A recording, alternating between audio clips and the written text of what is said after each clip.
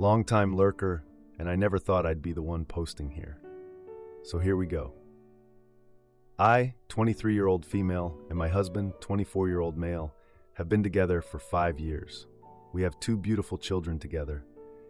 In this time, while my husband and I have had our fair share of fights and have not been perfect, we have always had a mostly positive relationship. We've always been deeply committed to one another, and therefore worked through our issues and continued to better our relationship. I can confidently say I've been extremely happy with him and our marriage for a long time, over 2 years at least. It's been pretty close to perfect for me. In the entire 5 years, he's never given me a reason to doubt his fidelity. We've had lengthy discussions about it and what each of our exact boundaries surrounding cheating are. We agreed it was an absolute deal breaker in our relationship, emotional cheating or not. Again, I've always had reason and reassurance to trust him. This seemed to always be his biggest deal, something I've known meant so much to him. His ex did a number on him, and I've reassured him myself countless times that I would never do this to him. We have an open phone policy, free access to everything 100% of the time, passwords included. Neither of us uses this very often. Him more than me, which may be because I trusted him so much. The man only has Facebook and Reddit. Last week, we lost a baby. I was 9 weeks along. It was incredibly traumatic for us both. We haven't talked much about it. He's told me it was the most traumatic thing he's ever been through, and he never wants to think about it, let alone talk about it again. I planned on respecting that for now, and maybe trying again with time. Over the last few days, he's been downloading a lot of idle games. I noticed, and we talked about it. Games are usually something we can talk about and bond over. He was excited to show me his new games. Today, I decided for the first time in Embrace, I can't remember how long, to check his phone.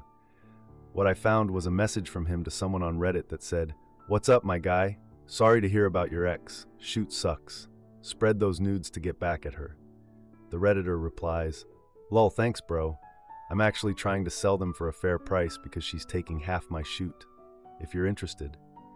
My husband's account replied, "Money is tight right now, my guy. Sorry, I would if I could. I hope it all works out for you though." This was dated the day we lost the baby. The account has been deleted. But when I click on it from my husband's messages, the header briefly says, "Kayla's Coochie." I can only assume it was banned for selling nudes that weren't his. I confronted my husband with this, and he's saying that it wasn't him. He said he didn't even know he could privately message people or how Reddit works. That we've been together this long, and this is the first time he's ever made me doubt him, so I should trust that he would never do this to me.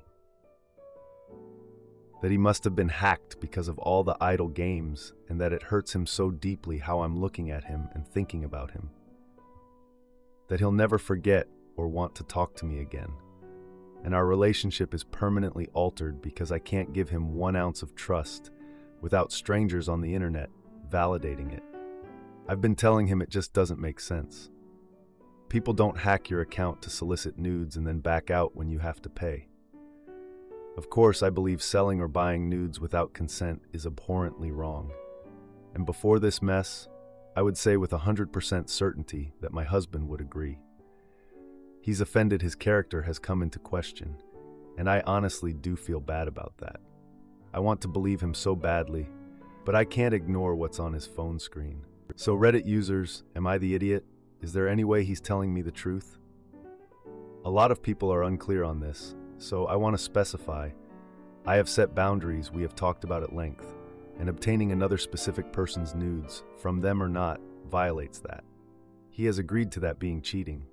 That being said, I feel like spread those nudes is loaded. He never denied that. He just said he agrees with me and would never do that to me. I'm not asking if you agree that it's cheating. That's beside the point. Now for a few comments before the update. Comment 1. The "I would if I could" to buying the nudes of a woman who did not consent to it shows so much of his character. Besides that, he also knows that this behavior is cheating. Don't let him gaslight you and try to be as objective as possible. Like another commenter said, try to see if the language he is using, the grammar, etc., is similar to his writing. "I'm so sorry you have to deal with this on top of everything else. Sending you love." Trust yourself. Comment 2. He must have been hacked? Who would go to that kind of trouble for such a ridiculous outcome? But at least it hurts him deeply. Yeah, that you found it. Deflecting the blame to you is even more telling than the coochie in question. He did it, and he's lying about it. Look around your marriage. This probably isn't his only lie. And I'm sorry about the baby. I'm also sorry about your husband, but you are better off knowing. Now for the update. A lot has happened since my last post, and I'm still reeling from the events. I never thought I'd be back here with an update, but here we are. After I found the messages on my husband's phone, things between us got really tense. We've always been the couple that others looked up to, the ones who had it all figured out. But now, it felt like our foundation was cracking. I couldn't shake the feeling that something was off, and my husband's insistence that he was hacked just didn't sit right with me. We tried to move past it, to focus on healing after the loss of our baby. That pain was still fresh, a wound that seemed to overshadow everything else. But the trust that had been the bedrock of our relationship was shaken, and I couldn't ignore it. One night, while he was asleep, I decided to do some digging. I remembered that he had a Reddit account he rarely used, and I had the password. I logged in and started looking through his history. That's when I found it. A private message exchange with another user that made my heart drop. The messages were flirty, intimate, and it was clear that this wasn't just a one-time thing. They had been talking for months, sharing personal details about their lives. My husband had even mentioned our children by name. It was a betrayal that cut deep, and I felt like I was living a nightmare. I confronted him the next morning, showing him the messages.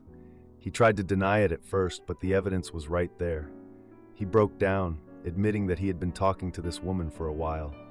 He said it started as a distraction from the pain of our loss, a way to escape, but it had spiraled into something more, something he never intended. I was heartbroken. This was the man I had built my life with, the father of my children. And yet, here he was, admitting to emotionally cheating on me. It was a violation of everything we had promised each other, and I didn't know how to move forward. We had long talks about what this meant for us. He begged for forgiveness, promising that it would never happen again. He said he would do anything to make it right, to rebuild the trust that had been shattered. But I couldn't shake the feeling of betrayal. The next few weeks were a blur of emotions. We tried to keep things normal for the kids, but the tension between us was palpable. We went to counseling, trying to work through the hurt and anger. But every time I looked at him, I was reminded of the messages, of the intimacy he had shared with someone else. It was during one of our counseling sessions that another bombshell dropped. The woman my husband had been talking to was someone from his past, someone he had known before we met. It was a connection that he had never mentioned to me, a piece of his history that he had kept hidden. I felt like I didn't even know the man I was married to. All the trust we had built over the years, all the conversations about honesty and fidelity, felt like a lie. I was struggling to reconcile the man I loved with the man who had betrayed me. We're still trying to work through it, to see if there's a way to come back from this. But it's hard.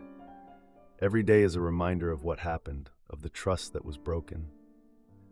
I'm not sure where we go from here, but I'm trying to take it one day at a time. Bride tells me I'm not invited to her wedding because she's concerned about my health. I confront her, and she admits she's using my health as an excuse to appease her controlling fiancé. Oh boy, she's in for a rude awakening. I, 24-year-old female, have been friends with this person, 25-year-old female, for nearly 7 years, and I considered her to be one of my closest friends. She recently told me that I am not invited to her wedding, which is being held outside of the country, because of my chronic health issues. I had a stroke a year ago, and I have seizures, though they're small and I don't lose awareness when they happen. She says that she meant to tell me this in person, but she told me this over Snapchat after I asked about the wedding one day. As I said, she listed my health issues as the reason why I'm not invited, as she's afraid of something happening to me on the flight or in X country that might derail the wedding. I guess she had a cousin whose wedding got thrown off after an aunt died, so she's not inviting me and one of her aunts because of that. She also said something about not being able to pay out of pocket for any medical expenses if something happens, but I wouldn't expect her to pay for my medical bills anyway, so that excuse kind of confuses me. I don't know. This mainly hurts so badly because ever since I was like 8 years old, I have felt unwanted and like a burden on my family and friends because of my disability and health issues. I was raised in an emotionally unavailable family, so I never received any reassurance that I wasn't a burden. I only saw my mother's frustration with my health, and I was constantly reminded about how hard my surgeries and health issues were on my parents and my siblings. I know I need therapy badly. I just don't have the money for that right now. I know that my insecurities are my responsibility, and I try not to project them onto other people, but this whole situation has reopened that childhood wound, and I feel pretty worthless and disliked because of it. I told said friend that my feelings were hurt, and I think she tried to be empathetic. The conversation occurred over Snapchat, so unfortunately, I can't reread what was said. We haven't talked about this in person, but ultimately I still feel wounded by the whole thing. I know that I am not entitled to an invitation to her wedding, but I genuinely would have felt less hurt if she had just said, "Close friends and family only. Sorry."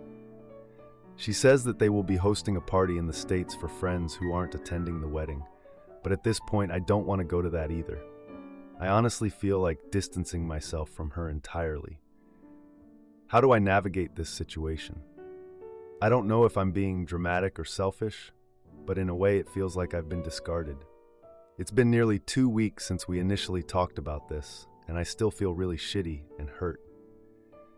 Now for a few comments before the update. Comment 1. I would consider the friendship over in your place. If this is the real reason why you aren't invited, then she is so arrogant as to think she knows your lifelong medical conditions and your limitations better than you. I have no room for people like that in my life. If you have mutual friends, be polite and pleasant if you have to see her, but distant.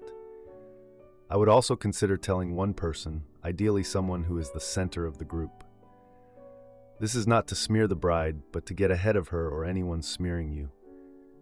Be clear that you don't expect anyone to take sides, but you feel it would help if someone knew why the friendship between the two of you is over. Comment 2. I am so very sorry you're going through this. I also have a chronic illness, and I totally empathize. If I were in your place, I don't think I would be able to continue the friendship either. I can also empathize with feeling like a burden to your family too. I would strongly encourage you to look into finding a therapist. Is there a Department of Human Services in your area? They might be able to help you find services at a reduced cost. I really encourage you to look into support groups such as through churches, or again, social service agencies. You deserve to be happy and to have people around you who support you. I wish you the best of luck. Now for the update. Hey Reddit, it's been 2 weeks since I last posted about my friend not inviting me to her wedding due to my health issues. A lot has happened since then, and I'm still trying to wrap my head around everything. First off, let me give you a bit of backstory. My friend, let's call her Sarah, and I have been through a lot together. We met in high school, bonded over our love for cheesy rom-coms, and supported each other through breakups and family drama. Sarah was there for me when I had my stroke a year ago, visiting me in the hospital and helping me with my recovery. That's why her not inviting me to her wedding hit me so hard. After I posted here, I decided to give myself some space from Sarah. I needed time to process my feelings and figure out what I wanted to do. But then, out of the blue, Sarah's sister reached out to me. She told me that Sarah had been acting strange lately, and she was worried about her. Apparently, Sarah had been arguing a lot with her fiancé about the wedding plans, and it seemed like the stress was getting to her. I was surprised when Sarah's sister mentioned that Sarah had been regretting not inviting me. She said that Sarah felt like she had made a huge mistake, but didn't know how to fix it. Hearing that made me feel a mix of emotions. I was angry, sad, but also a little hopeful that maybe we could mend our friendship. A few days later, Sarah showed up at my door, unannounced. She was in tears, apologizing for hurting me. She explained that her fiancé had been the one pushing for a smaller wedding due to budget concerns, and he was worried about the potential for medical emergencies. Sarah admitted that she had used my health as an excuse because she didn't want to confront him about his controlling behavior. We had a long talk that night. It was intense, with both of us opening up about our fears and insecurities. Sarah confessed that she had always admired my strength in dealing with my health issues, and she felt guilty for not standing up for me. I told her about my childhood, how I always felt like a burden, and how her not inviting me had reopened old wounds. The conversation was a turning point for us. We agreed to work on our communication and to support each other more. Sarah even asked if I would help her stand up to her fiancé and insist on a wedding that included all her loved ones, regardless of their health. But just when I thought things were getting better, another news dropped. Sarah's fiancé reached out to me, asking to meet in private. He was apologetic and said he wanted to clear the air.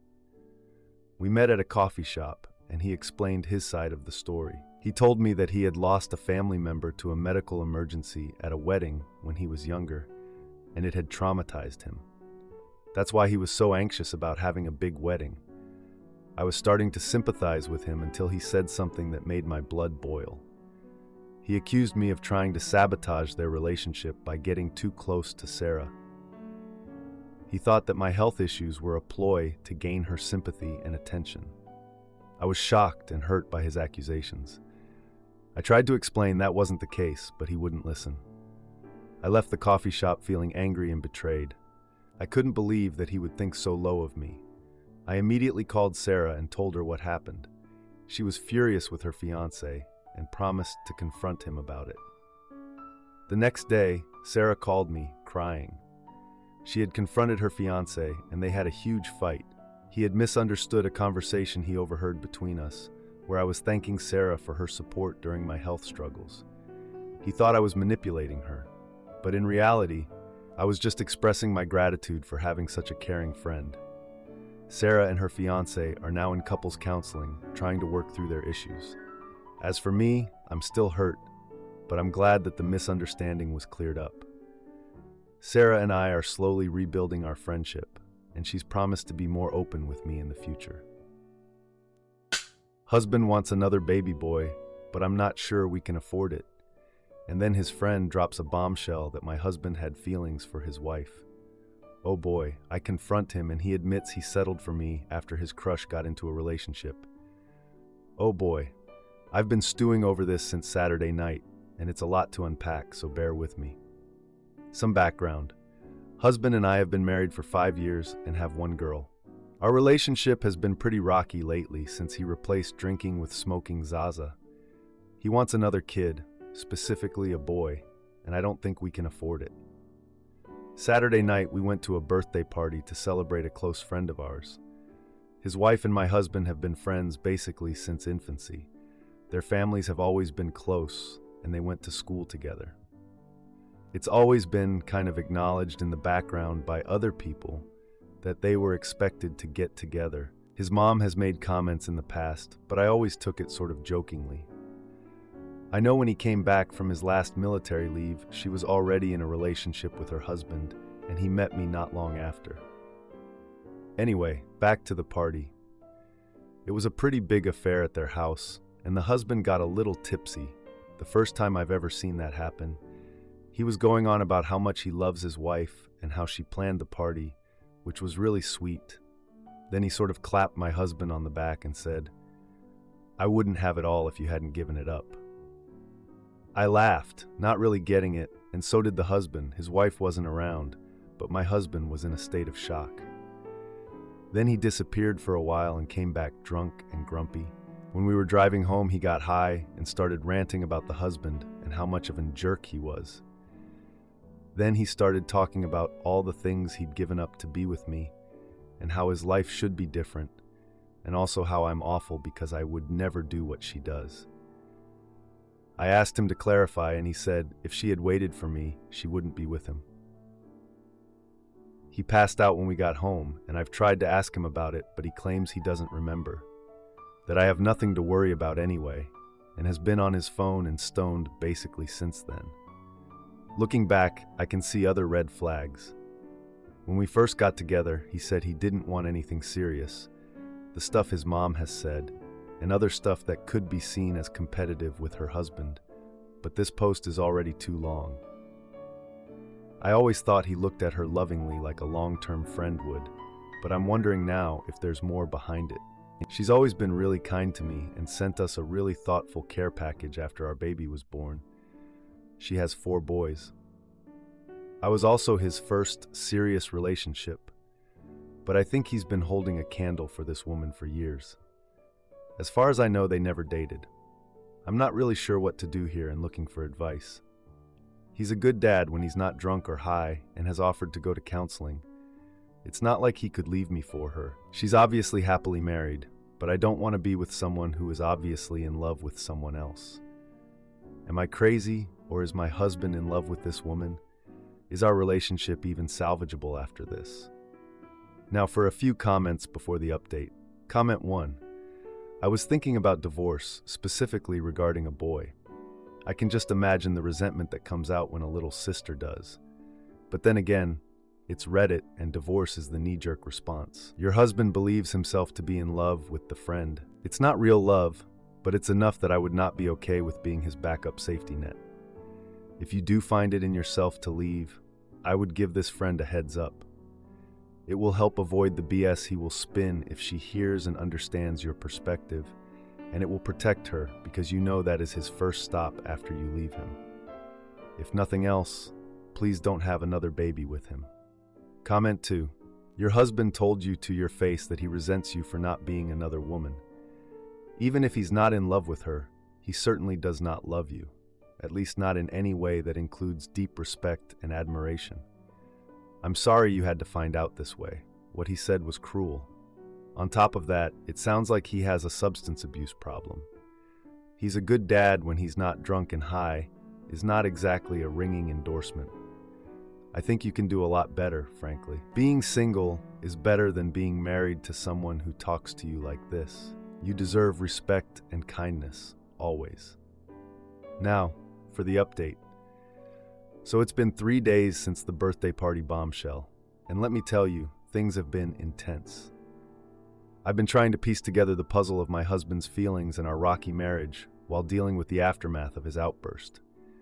After the party, my husband spent most of Sunday on the couch, alternating between being glued to his phone and staring blankly at the TV. I couldn't shake the feeling that something was off, so I decided to do a little digging. I remembered that his mom had always been a bit too interested in his friendship with our friend's wife. It was like she was living in a parallel universe where they ended up together. I never gave it much thought until now. Monday rolled around and I couldn't take the silence anymore. I confronted my husband about the party and his comments. At first, he tried to brush it off, saying he was just venting and didn't mean anything by it. But I pressed on, and that's when he dropped a bombshell that left me reeling. He confessed that before he met me, he had been in love with our friend's wife. They never dated, but he always hoped they would end up together. When she got into a relationship with her now husband, my husband was heartbroken. He met me shortly after, and in his words, settled because he didn't think he could have the life he wanted with her. I was stunned. All this time, I thought we were building a life together, but it turns out I was just a consolation prize. The air was thick with tension as we sat in silence, the weight of his words hanging between us. But then, another surprise. He broke down, apologizing profusely for how he'd acted and for not being honest with me.